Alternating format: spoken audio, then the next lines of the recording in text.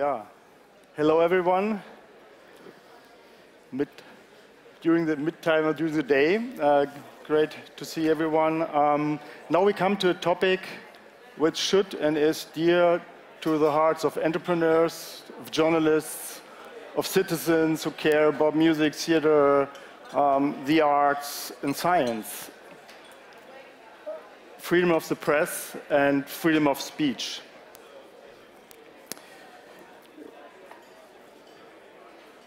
It's a foundation of all other freedoms. When you look at repressive systems, the first thing which gets normally out of the way is journalists, is publishers, is people writing about what's going on. And after that, all other freedoms go. Music, theater, painting, art, science. And we talk about this topic today, and we saw many maps during the last days. We saw the maps for how the world is organized in micro countries and how you look at the world in this case. You can see maps for the fight for food, maps for the fight for water, even the fight for sand for buildings is a big point. But there's also another map, the world map of Reporters Without Borders. And I just will click through it in 10 seconds.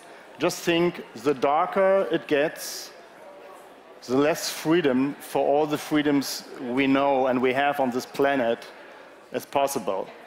Right? And see here the positive green.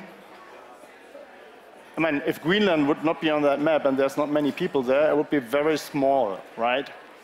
So this is where you have freedom. Probably most of you come from countries where you can sing, dance, perform, paint, talk, write, publish. But there's, and just keep in mind, we have almost 8 billion people on the planet.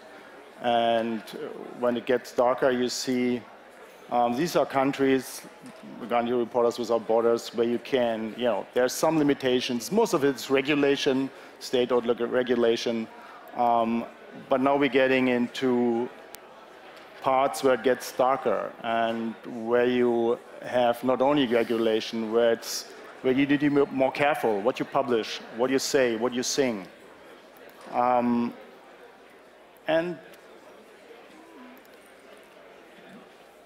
we're going to talk about a country now where Yevgeny is from Russia.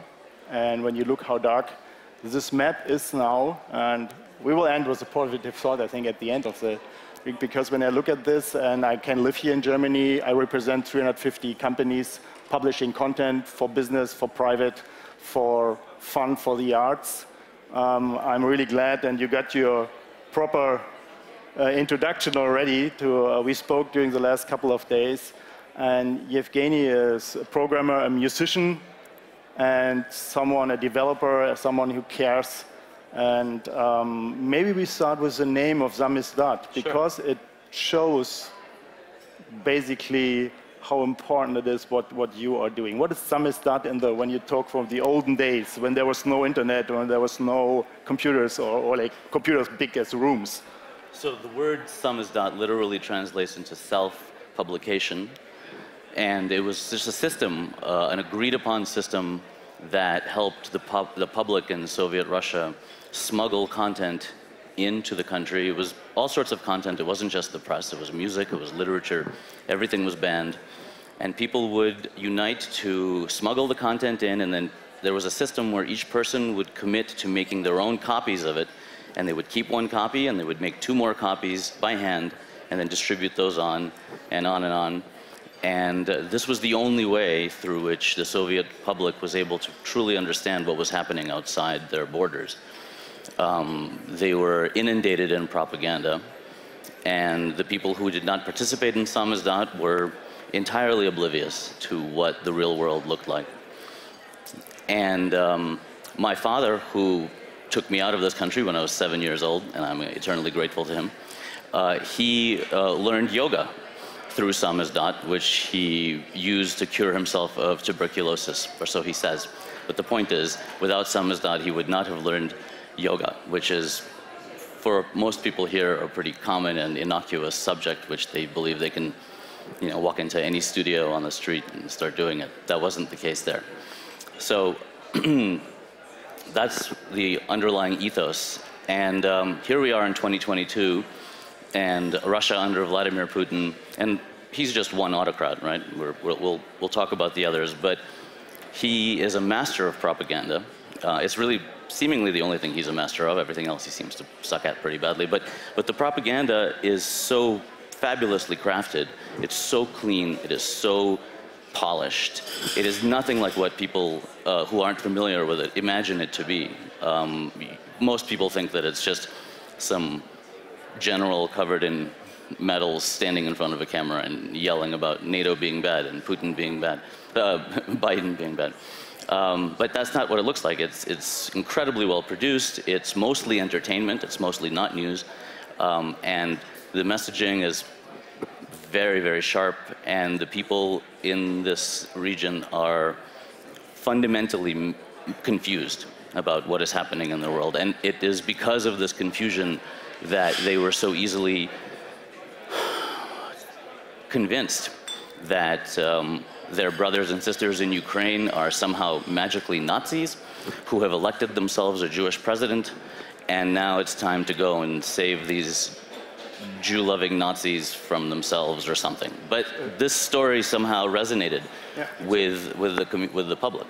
So Yevgeny, when we look at the map, and when we think back to what Samizdat was, there was an analog system to get informations out. And people were really, it was scary, to have a printed copy somewhere, bring it to someone else, distribute it, and get the word out. And there's research being done that Samizdat in the olden days helped to change and feed the way to the change which happened under Gorbachev in Russia. So information was truly important. And so what brought you in as a developer? You're a developer, you're smart, you're a musician, you could have launched a service for an e-commerce service and spend all your time and energy. Why the freedom part? Because music is so, you can sing not all the songs you want in a dictatorship often. Or girls cannot sing everything what they want in some parts of the world. So what is your driver? Well, before we go into the technical part, because DLD is about bringing things together, right? Yeah. So the original impetus was kind of just a light bulb that went off. I run and own a small software development company that just does software for clients. It's nothing interesting or anything to come to DLD with. And I hire engineers in Russia and Ukraine. I have about 25 people who work for me there. Up until February 24th, if you had asked me where are these people, I would say I don't know. I talk to them every day on video conference, but I've never really. I don't really care where they are. They're wonderful engineers. They're wonderful people, but it never occurs to me to ask. On February 24th, that changed drastically, and it turned out about half of them were in Ukraine and half were in Russia, and I had to scramble to figure out how to help them in obviously very different ways. The guys that were in Russia, who ultimately started helping me to write what we will talk about in a moment, I had to try to pull them out into Turkey, into Georgia. And then, of course, the guys in Ukraine, it was a much more precarious situation. I offered a couple of them to take their families into Canada, where I reside. I won't tell you exactly where. That was a joke. And thank you. But that was all sorted out, right? That was logistics, and everything was settled. To the extent to which I could help them, I did. And I just felt this very strong urge to do something more. And just by serendipity, because I had started my technological career, after I'd ended my music and comedy career and went into technology, I was at CBS News for several years. And so I developed various journalistic connections at CBS News, which I retained throughout my professional life. And so I reached out to those people, and I said, if I built something that was that would facilitate the distribution of all content back into Russia and then subsequently into Belarus, and while we're at it, why not Iran and China and everywhere else? And everybody said, how could you do that? And I was like, oh, it's actually pretty easy, because the internet is built in a certain way, and it's been that way for decades. It hasn't evolved. It can't evolve for complicated reasons. Well, it can't evolve because everything would have to evolve all at once for everything to work, and it just won't. So I had this idea, and everybody said, yeah, that's a great idea, you should do it. And so I did it. Yeah, so the question is, Samizdat analog was powerful, but also dangerous for people distributing. And as you said, it was not even possible to get information about yoga because it was not part of the system, the idea. It was not possible to get, notes for the piano for some songs. And what you are doing now, and for me, I call it's basically Samizdat on steroids. How do you use technology to get information which on the most easiest way, not via complex VPN systems, not via complex technology. How do you find a way to do it so that you get free independent information, free independent journalism, free independent information in and out of countries which are under pressure, where people want to share, where it's really dangerous. So you being a developer, so what did you do? What is your idea, and how do you make sure that you can turn analog Samizdat into digital? So the first thing I did actually is I approached my co-founder, Michael Sprague, who's an age-old friend and colleague, and he's a bit of a genius in the true sense of the word. And I asked him how he thought about this, and he was like, oh, absolutely, I'm in, and I actually have a whole bunch of code that's kind of sitting on the shelf that we can just reuse for this. So as a result, we had a really, really short development cycle. We were up and running within roughly 2 to 3 weeks after this idea came to my mind. And then, of course, I brought my engineers online, and we have been developing it. Obviously, it's really rough around the edges still. We're a very tiny shop. But if the question is, how does it work, and what is the mechanism, what is the idea is that we are an aggregator. We ask publishers to come and join our umbrella. We have, at the moment, about 50 publishers, mostly in Belarus and Russia and Ukraine. And we distribute eventually hundreds and hundreds. At the moment, it's not quite as horizontally elaborate as it needs to be, but that's just a scaling problem. We have these node servers that proxy the content that is, I don't know if the word proxy is something that people will say. What does that mean? It means we go and fetch the content, and then we change all the links inside that content, so it's once again more of these SOS links that we call them. And these links can't be stopped because they are complete, like they're gibberish. They're garbage links that happen to point to whatever the end content is. But you can take one of these SOS links and you can send it to your uncle in Novosibirsk, or your mother in Moscow, or your... Anyway. You send it via WhatsApp, email, whatever. You email it, you WhatsApp it. You just, all the channels. In any way that you would normally send a link. You send the link and they click on it and they see it. And that's the pivotal difference between VPN usage, because VPN usage is a very proactive technology. You need to want to use VPN. You need to know that you're looking for something.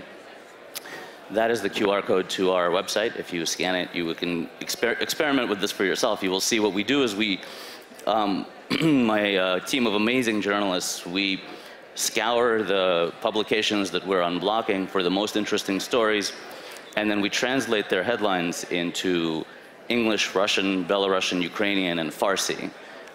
All the stories get translated into those 5 languages. We don't pick and choose. And that way, you can choose the language you want. You can find a story you find interesting. You grab a link, send it on, and it gets to where it's going, and people could read that information. So, Yevgeny, in times of especially war, because I spoke to a Ukrainian journalist a couple of weeks ago, and she told me that they broadcast on the web and also on television, and they get attacked frequently with cyber attacks, which is, I mean, they say when we go out in the field as a journalist with my badge embedded in the Ukrainian army, I'm a target.